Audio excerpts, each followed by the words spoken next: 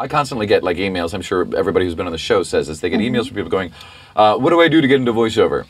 Just that, the fact that they're writing me asking that question shows that they're not thinking outside of the box. And that's essentially what you're doing. And it's like, another VO guy is not going to be able to get you any work or a job. I mean, later on, when you see each other and you know each other's work, then yes, who you know helps out a great deal. But when you're starting out from nothing, you're just a name on an email coming to me. Yeah.